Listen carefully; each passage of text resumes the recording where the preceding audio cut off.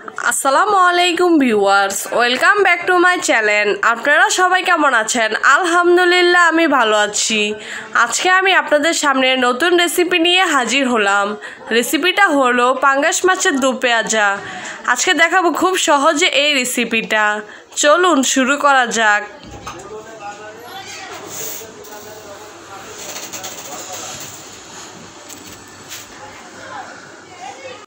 এখানে পাঙ্গাস মাছ নিয়েছি, এখন মাছ কেটে নিব।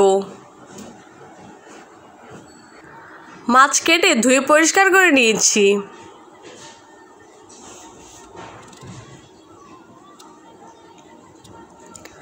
চুলায় কড়াই বসিয়ে দিয়েছি।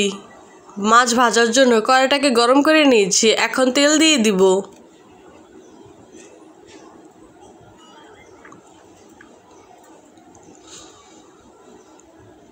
তেল দেওয়া হয়ে গেছে, তেলটাকে গরম করে নিব। তেল গরম হয়ে গেছে, মাছ ছেড়ে দিব। তেলে সামান্য লবণ দিয়ে দিয়েছি যাতে মাছ নিচে দিয়ে না লেগে যায়। মাছগুলোকে হলুদ লবণ মরিচ দিয়ে মাখিয়ে নিচ্ছি। মাছ ছাড়া হয়ে গেছে, কিছুক্ষণ ভেজে নিব। এখন উল্টিয়ে দিব।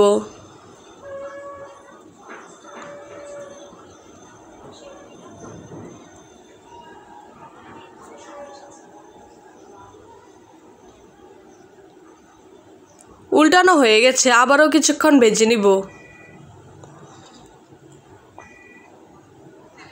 এখন উল্টিয়ে দিব।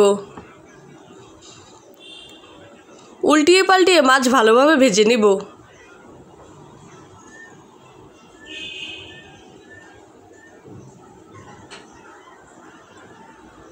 মাছ ভাজা হয়ে গেছে, এখন তুলে ফেলবো।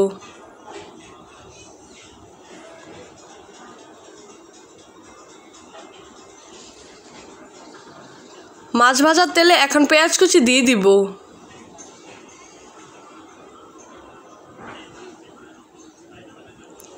কাঁচামরিচ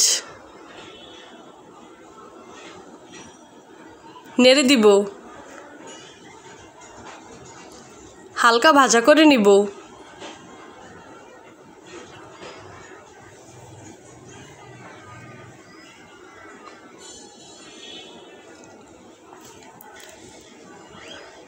হালকা ভাজা হয়ে গেছে, 1 চামচ আদা রসুন বাটা দিয়ে দিব।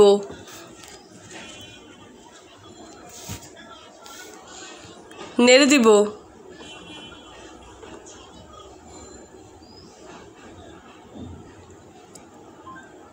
এখন পরিমাণ মতো পানি দিয়ে দিব।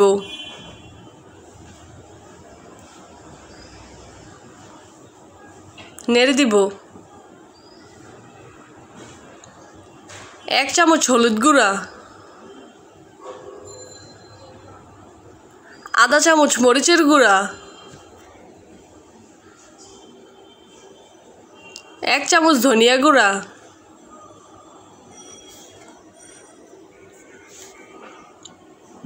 স্বাদ অনুযায়ী লবণ, নেড়ে দিব।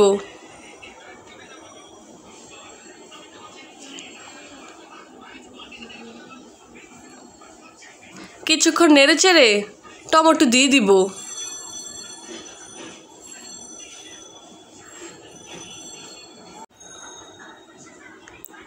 টমেটো দেওয়া হয়ে গেছে, নেড়ে দিব।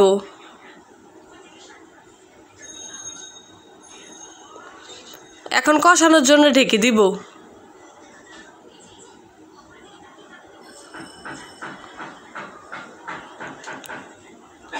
নেড়ে দিব।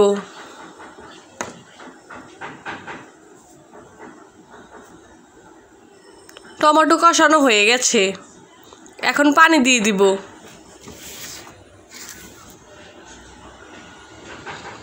পানি দেওয়া হয়ে গেছে, নেড়ে দিব।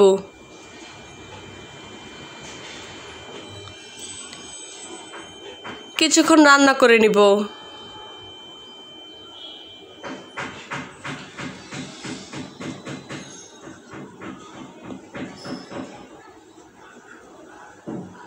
এখন মাছ দিয়ে দিব।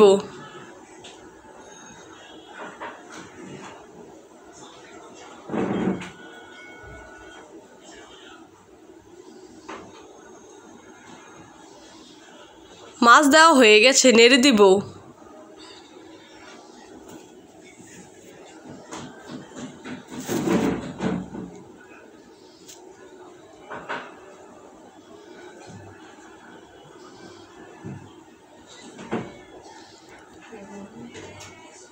এখন ঢেকে দিব 5 মিনিটের জন্য।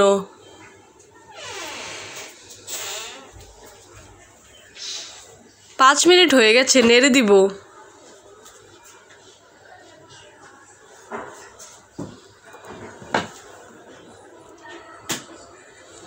এখন ধনিয়া পাতা কুচি দিয়ে দিব।